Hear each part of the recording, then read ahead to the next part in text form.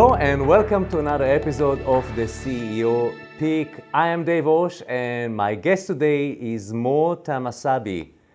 Mo is the CEO and president of Dynamic Network Factory. He founded this company almost 30 years ago. This is a full service storage, server and security enterprise platform provider. In 2006, they acquired Stonefly, and since then, Mo runs both companies at the same time. And in the last few years, they added also video management, IP video management platforms and solutions. So Mo, welcome to the show. Thank you very much for having me. What was the major lessons that actually can encapsulate your growth and scaling up the corporation?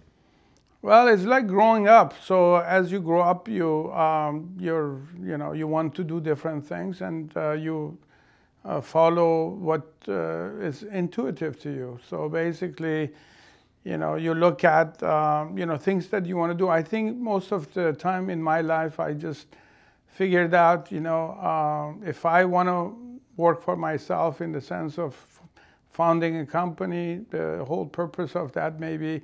I have to do something I like, and so that's what I've pursued. So I wake up every morning and see, what's exciting, what drives me every day, and mostly what it drives me, it's building products and services that works and helps people, to solve a problem, and so that's what we do. I think it's as a CEO, you have to be not only the manager, but you have to be a good recruiter. And being good recruiter is ability to see, who fits what in the team. The approach is probably the most important part. How do they approach to solve a problem? And, how they go about this, how they think. That's very important. How do they think to go about to solve the problem? And I think that makes a big difference for me. I want to see, do they get nervous, for example? Do they want to answer me? Do they want to, avoid me? Do they want to do this? Do they want to do that? And to be honest with you, it's kind of, it happens all the time that, I can see how they react toward different things.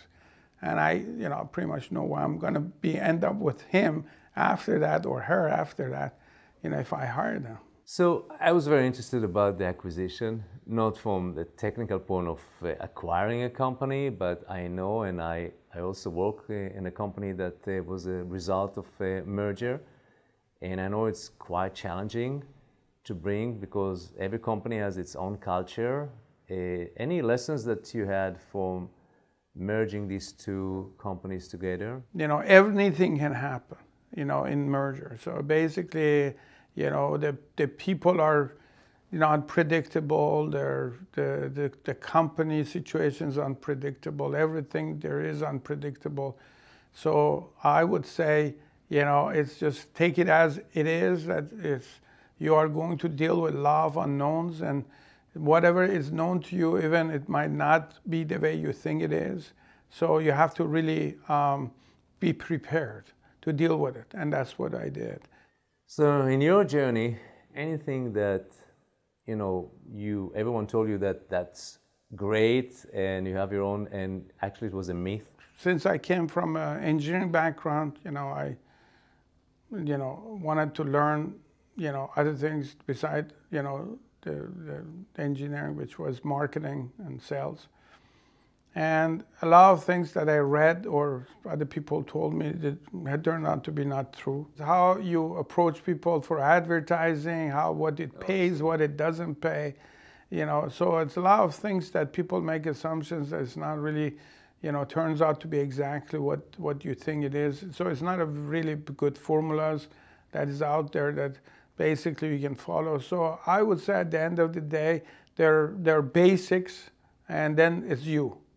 So learn the basics very well, and then it's you. Then make up the rest of it, which is you.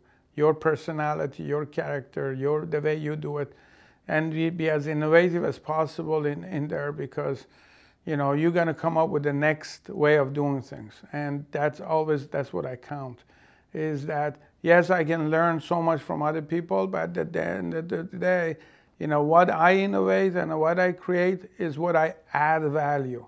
And as my add value is the best thing I have going forward for me. I go to shows or I go to different areas and I see all these people are, you know, coming up with creative ideas. But I think implementation, I would say, is the most important part, that I always look to see how that idea is getting implemented and, you know, how the person gets it to the next step. I've started in the field that is, there is no end to it, it seems like. You know, the more I try, the more is there to it. And so this is like, it's the never ending. So I'm beginning after 30 years, I figure out this is not never gonna end. So am I gonna work to the end of the day of my life, you know, on the next idea? Me too. Yeah, so it's, you know, that's what, and I think it's, I'm in a wonderland, right?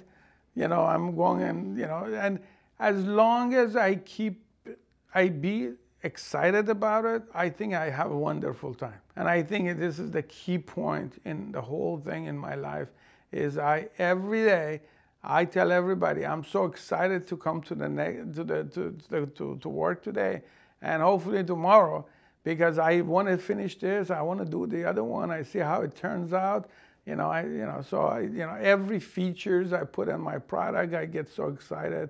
Every new thing that I can think how to move this one forward, I get excited. So this is all about, you know, looking for next step, right? And this hasn't finished, and I don't think it's any time close. Well, thank you so much for your time, and I'm quite sure, just knowing you in this interview, that the excitements will find you every single day, and you will find them. Thank you.